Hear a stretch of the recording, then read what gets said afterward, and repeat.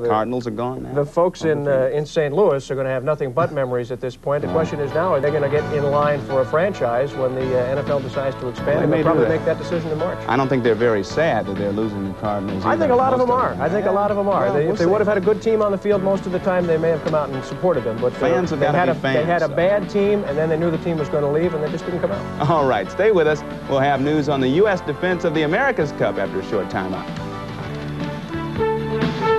Football Cardinals owner Bill Bidwell made it official today, announcing before the NFL's midnight deadline where he intended to move his franchise, and Phoenix, Arizona is the site.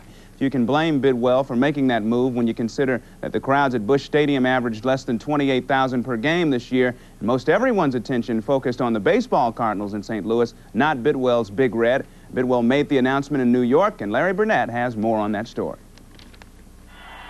When the Cardinals played this game against the Giants, they knew it was their last game of the 1987 season, and they had a hint that it might be their last game in St. Louis. They were right. The Cards beat the Giants that day, but now St. Louis has lost a football team.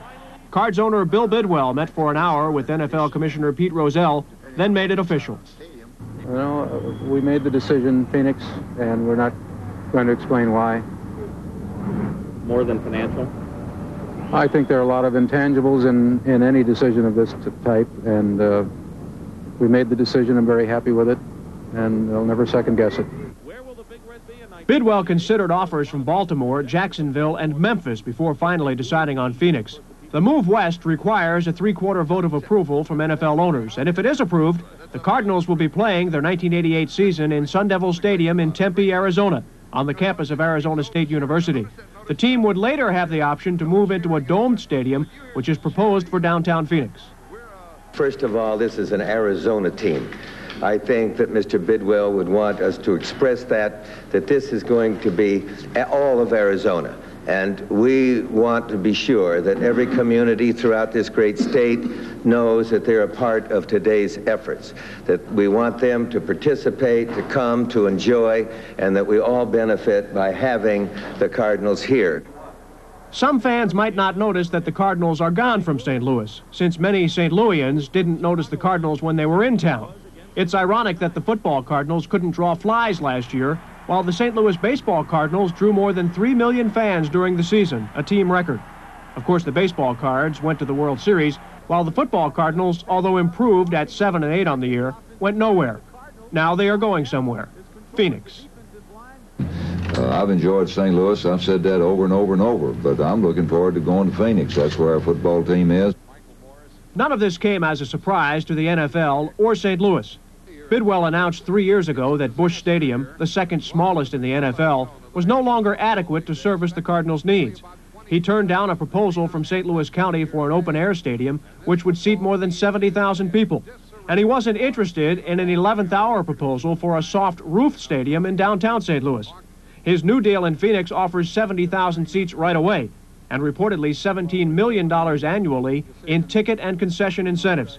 St. Louis residents didn't always support Bill Bidwell's Cardinals, but Bidwell isn't bitter. They were great fans. I'm going to miss them. And they did support us. And when the team played well, we filled that stadium and went over well over 93, 94% capacity. And I can't forget that. I'm very grateful to the fans. They've been very good. And I will bust my tail if they get that building going, wherever it may be. I'll bust my tail to get an expansion franchise for local ownership in St. Louis. So we'll call them the Arizona Cardinals, I guess. Here's a look at the NFL franchise moves since 1960, the year the Cardinals moved from Chicago out to St. Louis. Starting at the bottom, you see that one in 61, L.A. Chargers to San Diego. In 63, Dallas Texans to Kansas City.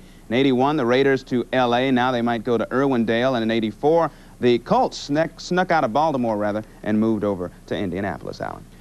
Given the fact the Cardinals were not exactly treated like gods in St. Louis, they are not exactly shedding any tears about their departure from Missouri. In fact, enthusiasm like this about heading west hasn't been seen since Gold Rush days. Excitement.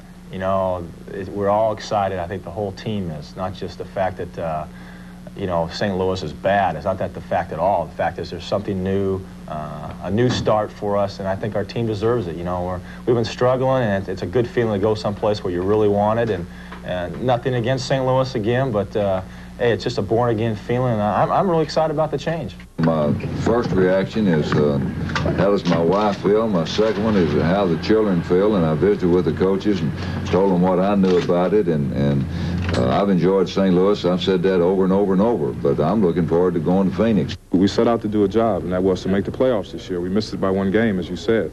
And I would have liked to stay to give the fans that playoff game and maybe to continue and challenge for the Super Bowl. It's not going to happen. I don't have any control over it. You know, we'll have to do it in Phoenix next year. Meanwhile, what of the cities that came up short in the football franchise frenzy? Jacksonville and Baltimore